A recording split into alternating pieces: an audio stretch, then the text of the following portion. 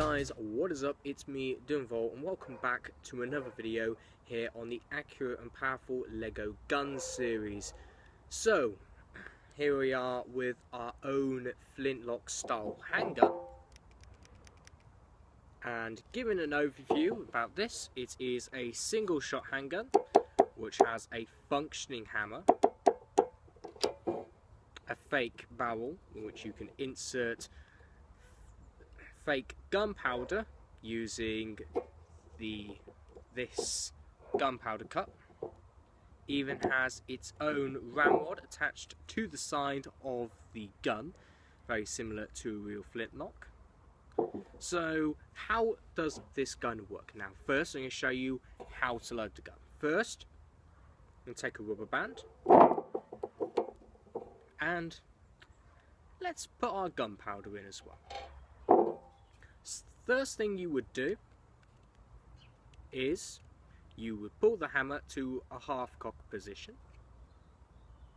Then what you might do is you'll get your powder cup and pour it into the barrel. Now that part is of course optional.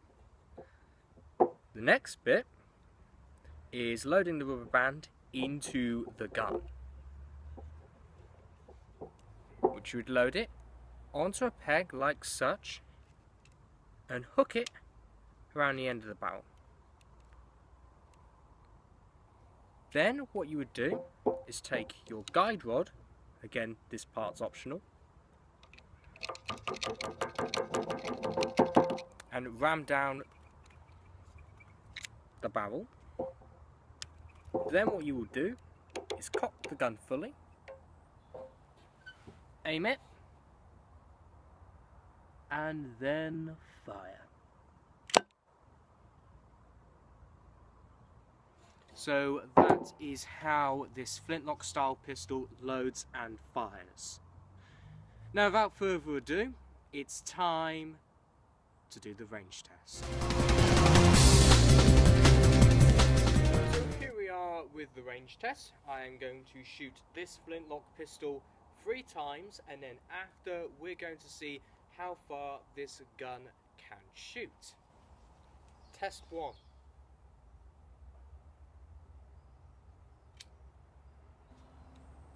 Test 2.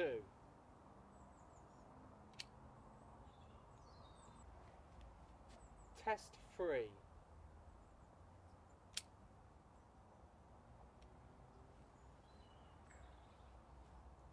Now that was the range test.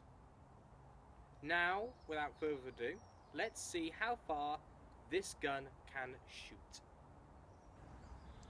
Here we are with the results of the range test of this flintlock pistol, and to be honest, the distance isn't that bad. It's not too good, but it's not the worst we have seen in accurate and powerful LEGO guns.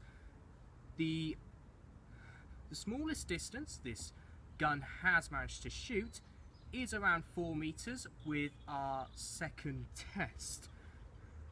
Coming in at 4.5 meters is our third and final test, and travelling at a maximum of 5 meters is our first initial test of this gun. So I'd say the average travel is around 4.5 meters. And whilst compared to some of that guns it's not that good, I'd have to say that it's pretty decent for our rubber band guns. Is this gun simple yet effective, or is it only good because of its nostalgic look? We'll find that out soon, but first allow me to go through the logistics of this gun. First, let's start off with the basics. This is a simple single-shot hammer-action rubber band handgun that works like a flintlock and uses an optional gunpowder cup and ramrod. If you want to make the loading of your gun more sophisticated, then this is what you need to do. First, when you half cock, get your gunpowder cup and fill the gun up with gunpowder. Then load the rubber band into the gun. Then when you have loaded the rubber band into the gun, like so, what you need to do is get your ramrod and place it into the fake barrel, as if you were loading in a steel ball. Then, as per usual, half cock it and you're ready to fire. Once you are finished with using the ramrod and the gunpowder cup, you can place them back onto the gun with ease. With the ramrod, all you need to do is slide it through these two Lego pieces, like so, and make sure it's fully in, locked and secure in place. The gunpowder cup has a little Technic axle inside of it. Therefore, you can place it there on your gun with ease. And there you are. The entire gun is now kept as one. In actuality, loading this gun is pretty simple. All you need to do is half cock it, load in the rubber band, and then when you're ready to fire, pull back the hammer. Then just aim and fire. Like so. Similar to the real thing, when you release the trigger, this hammer strikes onto this part of the gun, like this. On a real flintlock, this would either be somewhere where you would load in more black gunpowder, or somewhere of which you would place a cap. The grip of the gun is more of a classical one, rather than using Technic pins. However, the grip in itself is still comfortable to use.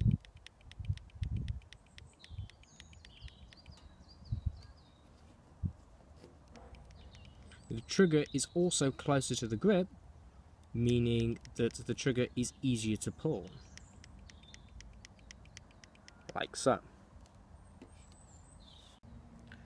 The gun on the top is smoothened out to ensure that the rubber band can fly out without touching any regular Lego studs.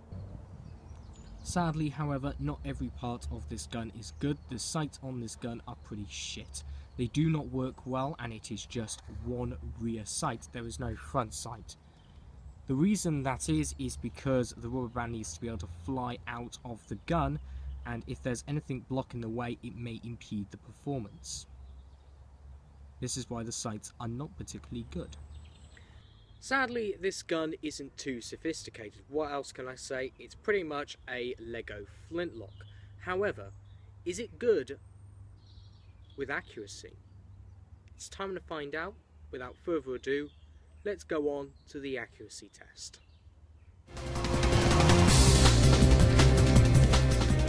Can this gun hit those 3 targets? It's time to find out. Test 1.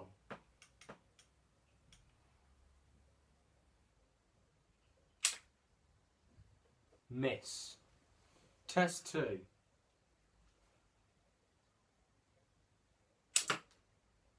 Hit. Test number 3.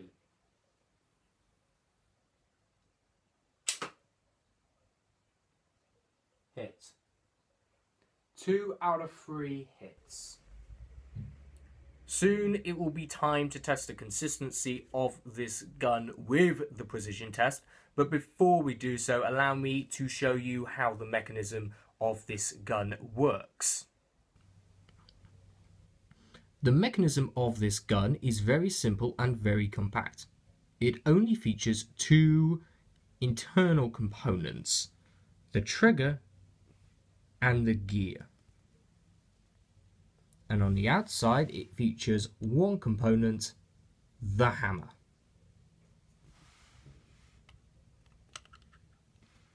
what you would do is you would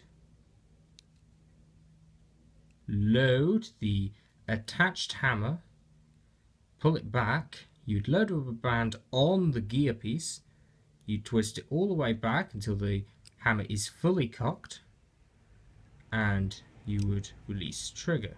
So it's pulled in, and then when you fire, the hammer would strike forward onto the Technic L rod. It is easy to add tension to the gun. All you need to do is wrap a rubber band around the Technic pin at the front of the gun and release it so that it wraps around the trigger as well. Then neaten it up a little so that it stays out of the way. When you pull the trigger of the gun, the rubber band will be released and the gun will fire. Now that I have demonstrated the mechanism of this gun, it is now time to go on to the precision test.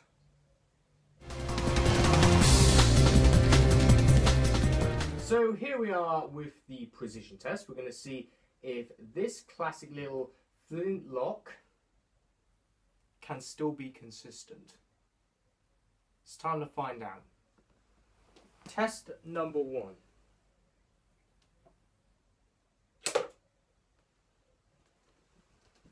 Pass. Test number 2.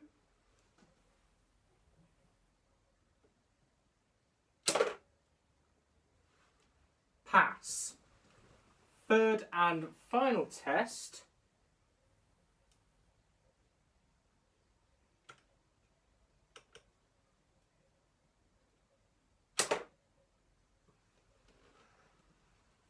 All 3 pass.